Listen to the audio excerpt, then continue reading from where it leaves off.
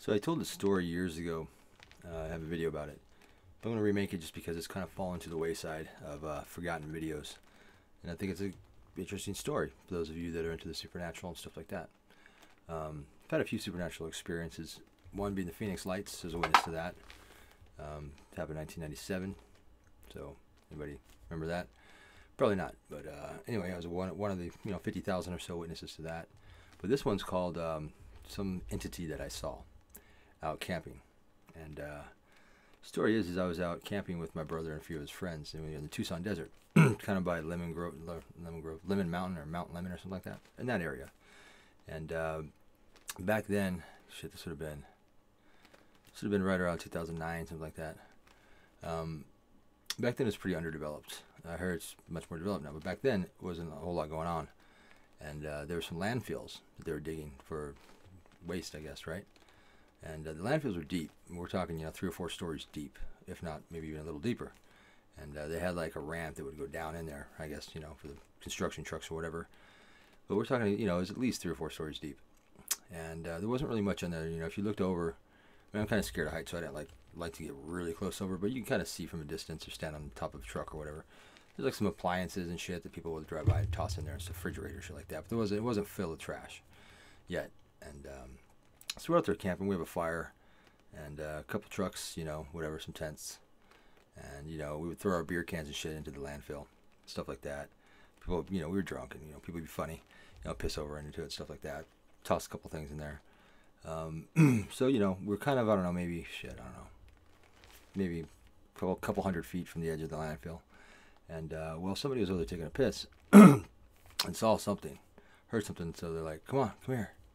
We come over there, and, you could hear something kind of like at the distance, I'm not sure exactly how wide the landfill was, maybe, I don't know, 50 to 100 yards wide, It's hard for me to remember exactly based on my memory, but, it was wide, and it wasn't too wide where we could see to the other side, but it was night, so you really couldn't see, but there was a full moon, so you could see kind of, it wasn't illuminated well, but you could definitely see details, not fine details on this other side of the wall, but you could see like where the wall wasn't perfectly smooth, where it kind of jagged a little bit.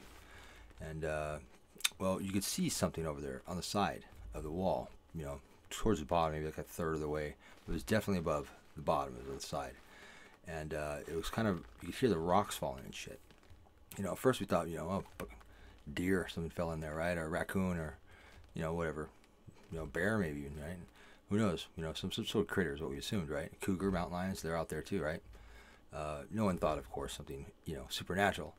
So, we're trying to get the spotlight on. Somebody comes up with the spotlight that we had. It's one of the big lantern ones. Plugs into the truck, shining it on the thing. And we're shining it over there, and it took a little, maybe 5-10 seconds to find it, because we were just going by sound. And we saw it. And what we saw didn't really look like anything that anybody had seen before. It was hard to keep the light on it because it was from a distance, but also because whenever the light seemed to hit it, it was aware. It was like aware that the light would hit it. It's almost like the light heard it. Like when it hit it, it would like kind of like contract a little bit, and then it would move again. And it didn't move straight up and down like you think it would, climbing. Another thing is these walls, the edge of these walls of this landfill, it was pretty flush. It was pretty straight. Basically, if you were a grappler, I've mountain hiked, hiked before and stuff like that, climbed, but you would have a very difficult time climbing up there. You wouldn't be able to climb up the side of that without any repellent, without any tools, any hiking tools, whatever. You wouldn't be able to climb up the side of the wall. Maybe if you had some spikes. Basically, this wasn't a person doing this, right? And the way that it moved, it didn't go straight up and down. It went kind of like a diagonal motion, like a zigzag. It would like kind of shoot up in the side, and then it would stop, and then go like almost directly to the side, and then kind of again diagonally, and then it moved in like a zigzag formation. But what we saw, what it looked like, is it was this dark shape. It's hard to see a three-dimensional thing. Of course, it was three-dimensional, but it was hard to see a whole lot of detail on it. But it had 4 limbs, and it had a head, and it's probably, it's hard to say from the distance, but bigger than a man. Bigger, I'd say maybe 7 to 8 feet tall. My guess. But the limbs is what stood out. The limbs were twice as long as like a human. So basically, if you can imagine a human being with its legs and arms twice the length, that's what it looked like. It was definitely disproportionate to, primate. And the way it moved, yeah, it would stretch, and it kind of like at a pivot at a diagonal angle, and then it would shoot up diagonally, and then it would go to the side. And a couple times we were trying to hit it with the light, it would stay, and it would turn like that to like kind of like see where the light was coming from, like almost to kind of acknowledge us. And when it turned, it had like a beak, like a snout, not a beak, a snout, like a dog or a cat, more like a cat. It wasn't quite as long as a dog, but it was more pronounced than a cat. So when it turned, it had this like yeah, snout.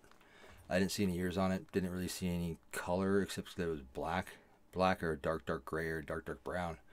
I didn't see any hair. I couldn't tell if it was smooth or if it was fur. All I could tell though, man, is I have no idea what it was, and it scared the shit out of us. I mean, you know, we tried to keep the light on as much as we could, but then it got, I don't know, halfway up, and we lost track of it. It just, you know, couldn't keep the light on it, or it went in the other direction, or it disappeared. We don't know, because the rocks started falling. We couldn't hear it anymore. And that's it. I noticed, you know, some stories about evil Spider-Man is, because that's kind of what we started to nickname it as Venom from Spider-Man, because it moved like Spider-Man might, you know, and that's all we could call it was evil Spider-Man. We don't know what it was. But that was it, man. I get some sightings I've read since then. I've had some similar sightings and stuff like that. They describe it as something similar, very similar to what that was. I don't think it was a Sasquatch or a Bigfoot. I don't think so, only because, I mean, the descriptions of those things, they don't seem to move like that.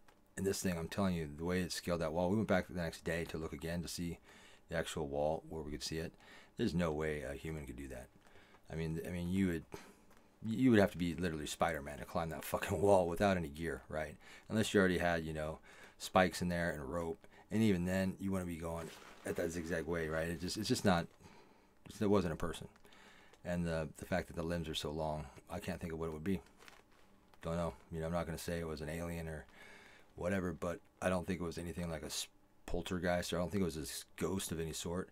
And I guess it could be. I don't know. I've never really seen a ghost, so I mean, I don't know what it was. There's really no explanation for it. But then it just vanished. Vanished. The noise just stopped. Just lost track of it. It was just like it could just boop, gone. I mean, you would think if it's scattered down, you would like hear it going down, or if it made it to the top, you would hear it coming over the top. But nothing. It was like it just disappeared. That was it. You know, it was 4 of us saw it. Now, granted, we were drunk. Yeah, we were. But you know, I mean, the fact that so you know, you can take that into account, but the fact that all four of us saw it and we could hear it too, which is another big thing. It wasn't just a visual thing; it was an audio too. We could hear it, hear the rocks falling. It tells us that there was something, you know. So there you go. There's my story.